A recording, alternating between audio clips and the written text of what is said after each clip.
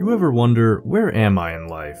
You get into that midlife crisis mindset even though you're still relatively young. You start comparing your life to others. You start wondering, what is it you really value in this limited existence of ours? Maybe you need something, just anything, that might give you some perspective as to who you are and where you are in life.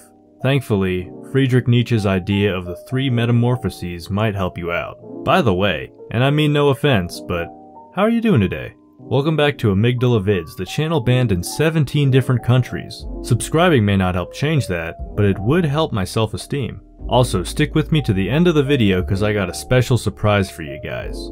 Anyways, as stated earlier, we're going over the 3 Metamorphoses of the spirit from Nietzsche's book Thus Spoke Zarathustra. Now this section starts off right away by just listing these different stages of growth. I name you 3 Metamorphoses of the spirit: how the spirit shall become a camel, and the camel a lion, and the lion at last a child. So for the purposes of this video, it might be helpful to think of this as a self-examination. Let's all humble ourselves and start out as mere ordinary spirits. And as we go through each stage of the metamorphosis, see where you fall. And if you don't fall anywhere at all, it's all good. We could just chill in the normal spirit zone. But Nietzsche implies becoming the child is better than the others, so, you know, I'll let you work that out for yourself. Anyway, let's start our discussion with our first stage, the camel.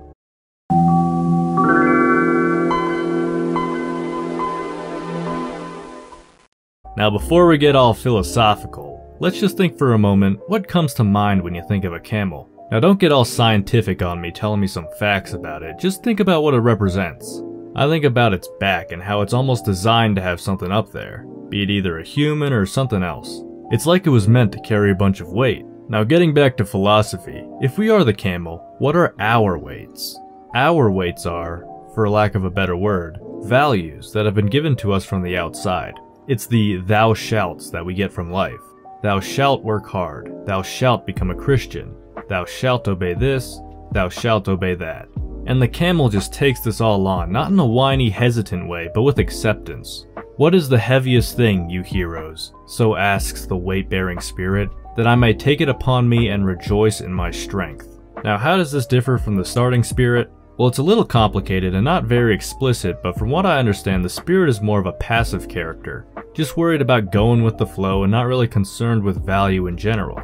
The starting spirit is like a really boring date where you ask them about themselves and they just say something like, I don't know. The camel, by contrast, at least has values that come from the outside. And in my previous examples, I might have made it sound kind of negative, but really these values can be good, like the value of hard work. But in the end, the values are not created, they are given. What then happens when one disagrees with those values and says no?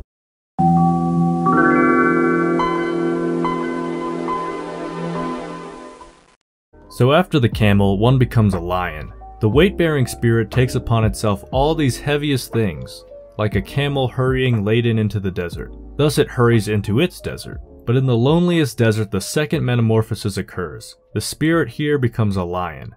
It wants to capture freedom and be lord in its own desert. But as lions, what is it we're fighting? Because Nietzsche chose this battle-ready cat, not some loser animal like a possum. So I mean, we gotta be probably fighting something. Well, we are. Nietzsche wants us to imagine this great dragon. It's big, it's shiny. Not like Ord from Dragon Tales or that yellow dragon. I think his name was Pretzel or something. And this dragon, it's all shiny, and upon close inspection, we see why that is. Values of 1,000 years glitter on the scales, and thus speaks the mightiest of all dragons. All the values of things glitter on me. All the values have already been created, and all created values are in me. Truly there shall be no more I will, thus speaks the dragon. So this great dragon is the representation of thou shalt, which the camel gladly accepts, but as lions, we just aren't having that. We aren't some little bitch lion like baby Simba, nah, we're Mufasa. As lions, we say no to these values. To create new values, even the lion is incapable of that. But, to create itself freedom for new creation, that the might of the lion can do. To create freedom for itself and a sacred no, even to duty. The lion is needed for that, my brothers. To me, the lion represents defiance. It goes against. But in order to be against something, you need to have that thing present in the first place. So in a sense, the lion is dependent on the dragon of thou shalt to even be a phase because the lion is the sacred no. And when we say no, we're usually responding to something. But what about situations where you don't just say, okay, I'll take it, like the camel, and you don't just say no, like the lion? I mean, these are both responses to a thing, but what if we want to be the creators of that thing in the first place? Well, that leads us to the last phase, the child.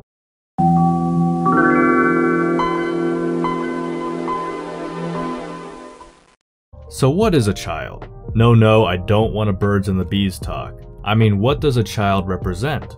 It represents creation, a beginning, curiosity, and play. The child is innocence and forgetfulness, a new beginning, a sport, a self-propelling wheel, a first motion, a sacred yes. Yes, a sacred yes is needed, my brothers, for the sport of creation. The spirit now wills its own will. The spirit sundered from the world now wins its own world.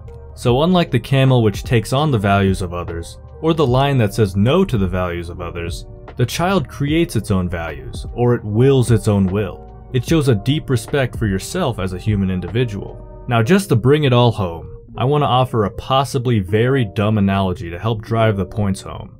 I want you to think about yourself in a group of friends. Now, the camel in the friend group just says yes to whatever's suggested with eager acceptance. Oh, you guys want to go bowling? Okay. Mini golf? I'm down. Oh, you're all subscribing to Amygdala Vids? Count me in. The lion, on the other hand, just says no, but doesn't offer up an alternative. Hey guys, you want to go get some food at Red Robin? Nah, I don't want burgers. What about Taco Bell? Nah, I don't want constipation. Dairy Queen? Does it look like I've given up on life? The child, on the other hand, is the one creating, or in this analogy, making the ideas. It's the friend that says, hey, I'm going to the movies, want to come with? So hopefully that analogy helped rather than hurt, but now comes the big question, where do you fit in this whole mess? Do you think we should strive to even become the child? Leave your thoughts below. That's gonna do it for this video. Thank you so much for watching till the end. As promised, here's your surprise. It's Nietzsche in The Simpsons. Well, I don't know if he's in The Simpsons, but I just found this thing online. If you enjoyed the video, don't just subscribe once, but subscribe, then unsubscribe, then subscribe again. Double subscribe. Also hit the like button and bell to stay updated for new videos. And as always, I wish you all a beautiful rest of your day.